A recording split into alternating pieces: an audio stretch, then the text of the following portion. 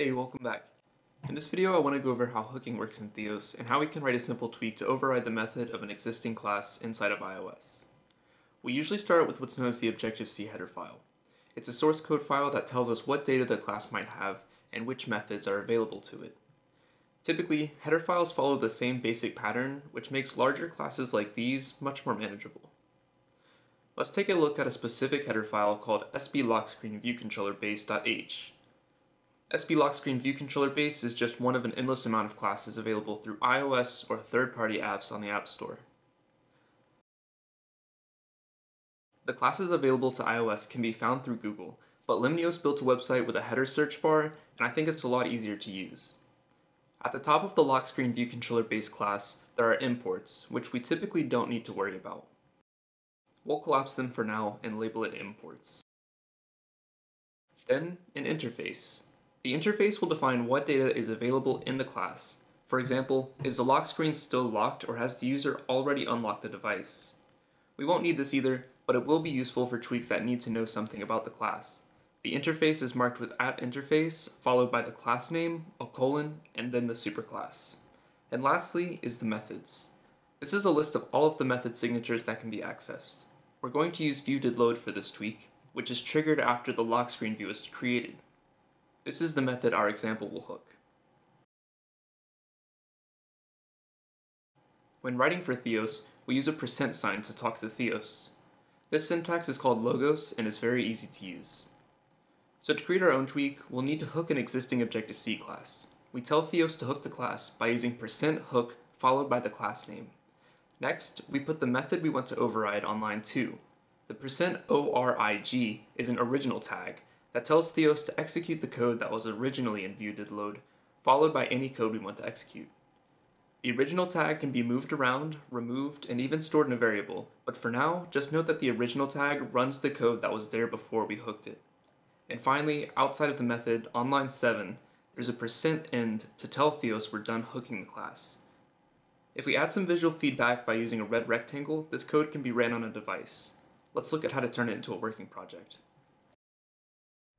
So if we want to turn the code from the animation before into a working project, we can use $Theos /bin/nic.pl. If this doesn't work for you, it's probably because $Theos isn't persistent. If you followed my last video, I forgot to cover how to keep it in your bash profile. The GitHub wiki for Theos does cover it. I apologize. But moving on.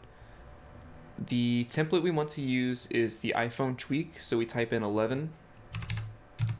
The project name is going to be red rectangle. This can be anything you want. The package name generally looks something like this.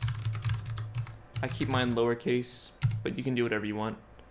The author maintainer, in my case, I want to use the default, which is indicated by the brackets. I could have done the default here, but I needed to change it, so I overrode it with my own. But if I leave it blank, it will use Zane Helton.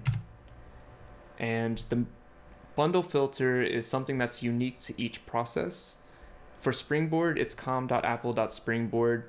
For other apps, it follows the similar pattern, especially for Apple apps. But if you wanted to hook something like Snapchat, you would have to look it up or use some other tool to find the bundle ID. I'm going to use Springboard, so I can just press enter.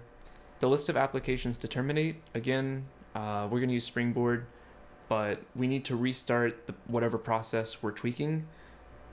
So if I hit enter, it'll restart Springboard whenever we install it. So if we cd into that directory and look at it, we can see all the files are created, and we can open it inside of Visual Studio Code or whatever text editor we want. Cool. So there's a giant comment in there by default. If you haven't read this yet, I highly recommend you read it. It's great information, but we don't need it, so we're gonna delete it. In the animation, I talked about %hook sblockscreenViewControllerBase, which is a class available through iOS. For every hook, there's an end, so I'm going to go ahead and close it off, and we can type while we're in there. We want to override the viewDidLoad method, which is available to us from the superclass of SP lock screen view controller base. If I were to be explicit about this, I could write @interface SP lock screen view controller base : UI view controller.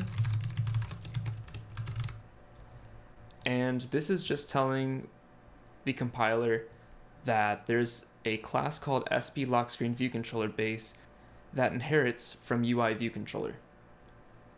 So that means that anything available through UI view controller is going to be available to SP lock screen view controller base. And view did load is available to UI view controller, so we can use it in this class as well. If we were to compile and install this tweak right now, whatever code was inside of view did load wouldn't run at all. But if we were to change that and add the %orig tag, that would run the code that was there and written by Apple. But we want to add our own code, so we're going to go 2 lines down and write our own code.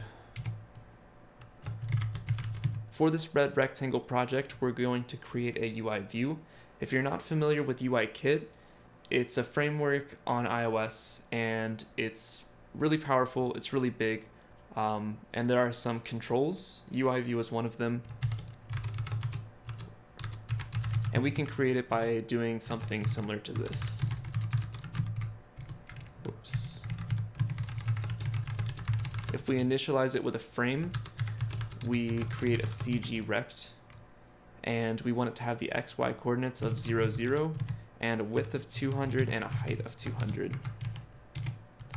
By default, these UI views are clear, so we want to add a background color of red color.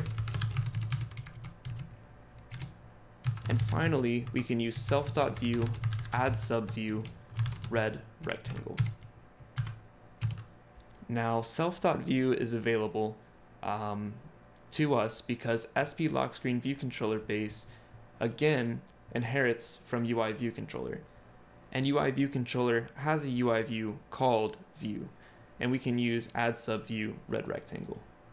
So this is going to add our red rectangle to the lock screen view.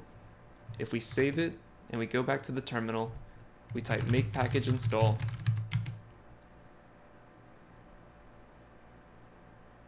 and everything should compile fine.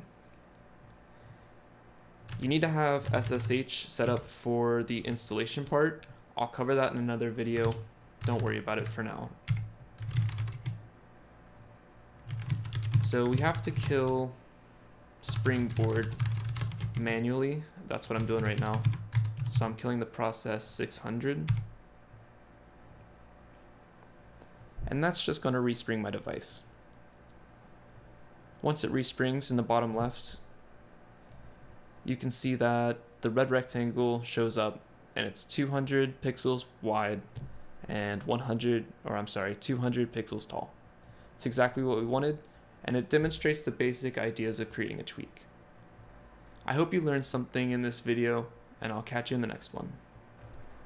One last thing before you go, you may have noticed the animation at the beginning of this video. It's something I haven't tried before, but I want to start taking this channel in a direction, and animation seems like a good place to start. If you have any feedback, or if you think it should just be removed altogether, please let me know, and I'll try to incorporate that into future videos. Again, thanks for watching. Consider subscribing. I'll see you in the next one.